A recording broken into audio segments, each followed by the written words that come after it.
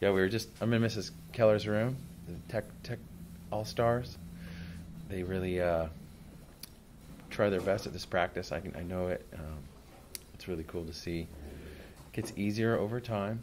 You get more and more awareness the more you do it of the thought. So today's challenge is going to be, it is like a little challenge. It's a sound challenge. So we're going to bring in some sound bowls that will add to, I've been told, because I've done this for 6 years now, when we do the sound bowls, people really like it because it gives them something to follow.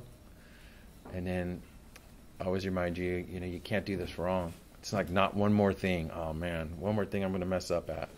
It's not even it at all. You can't do this wrong. That's the beauty of this practice. It's just the fact that you're trying it is going to give you so much benefits. It's trippy too, because when you think about video games, like when I play video games, it's almost like mindfulness, but it's the opposite, but it does the same thing to some extent, because you're constantly focusing on something new. So the mind doesn't get a chance to tell you, oh, you got to be studying for your test. You're just doing the video game.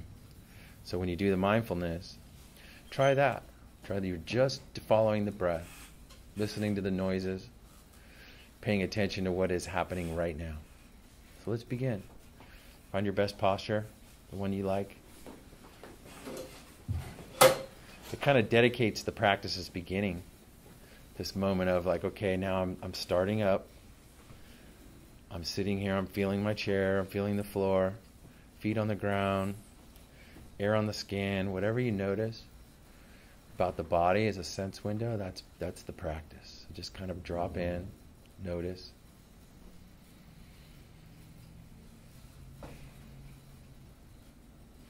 Be okay with just how it is right now. Right now it's like this. You're not trying to create something or make it special or get rid of the thoughts. That's never going to happen. But being aware of the thoughts is the training, the beauty of this practice. So being aware of the noises in the room you're in. Maybe follow the fan, the background. Person next to you might be breathing super heavy. You're like, oh man, that's annoying. But then that's just a thought, right? Just noticing it for what it is, the breath.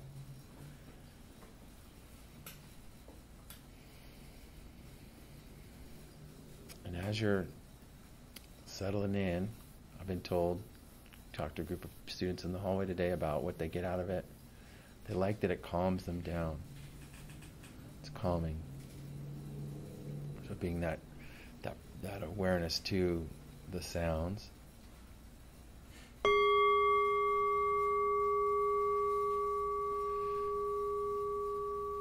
Focus on where the sound starts and where does it end? Where does another begin? With the eyes closed.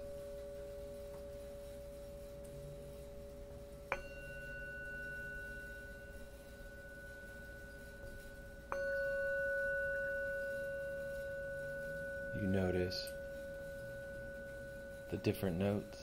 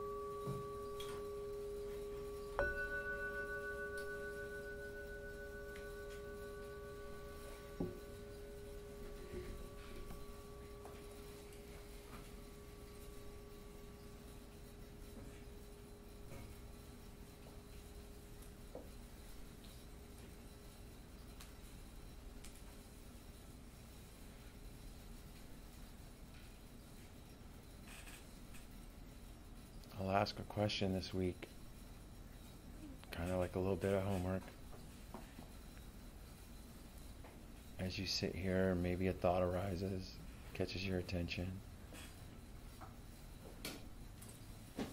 But the question will be, are you your thoughts? Sometimes when we get angry, we're so caught up in that feeling, that emotion, that we're sure we're angry.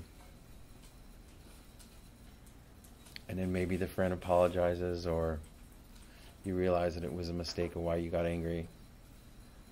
And just like that, it's gone. But in that heat of the moment, you're sure you're angry. It's like all it is. So next week I'll ask, after you've had a chance to ponder it, what's the answer to that question? Are we our thoughts? Another way of maybe looking at it, do your thoughts define you? So we'll finish up that deep question. Now let that question go, thinking of that, and just think about, how does your breath feel right now?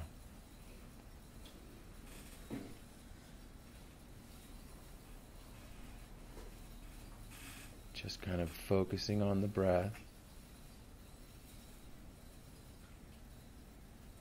Where does one breath end and another begin?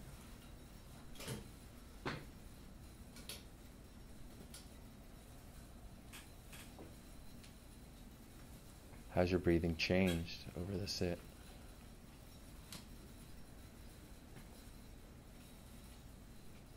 Sometimes I notice the mind gets a little bit slower or deeper, more relaxed. Kind of like it.